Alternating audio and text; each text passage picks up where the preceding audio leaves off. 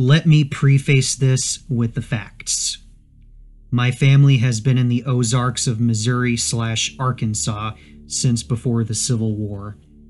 It is a weird and wonderful place with a lot of, quote, characters, unquote, living in it.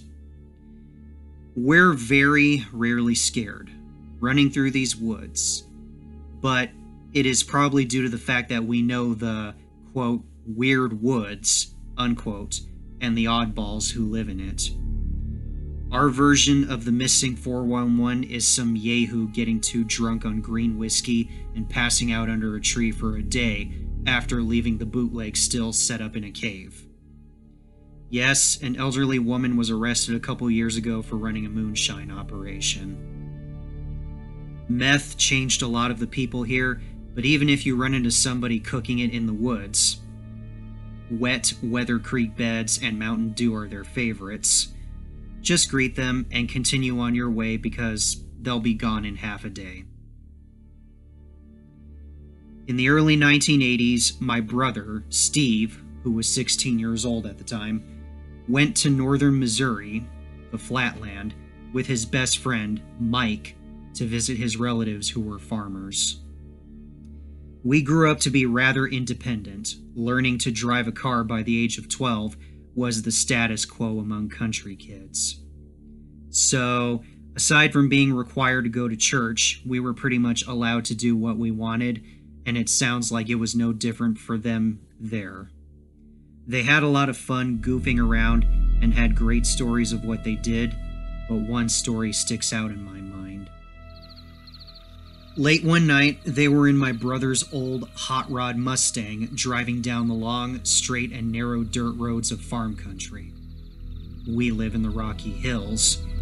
When the road became a very tight one lane with the fence lines so overgrown with trees that they were literally a canopy over the road.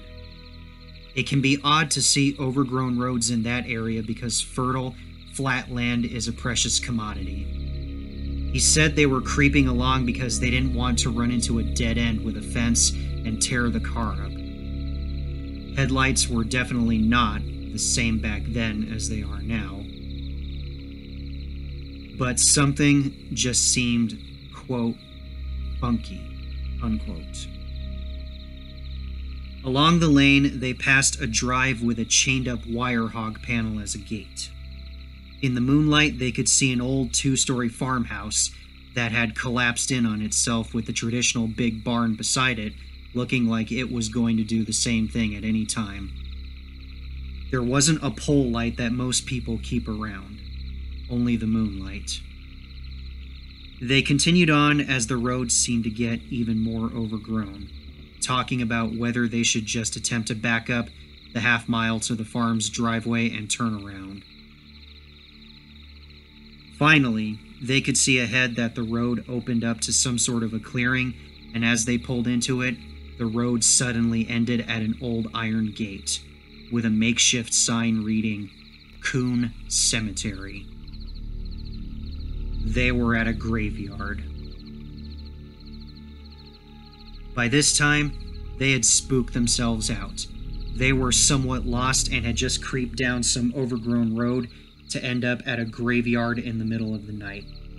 Steve managed to turn the car around and head back, going a little more quickly than before. As they started nearing the driveway to the run-down farm, they could just make out something very tall and glowing white in the driveway of the old place.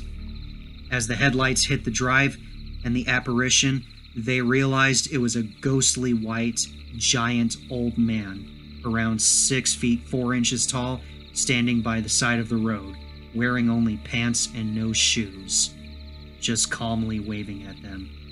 Still, nary a light but the moon. They hightailed it out of there, and they both could have cared less if he scratched his car or not. He told us that over 30 years ago, and I have never forgotten it.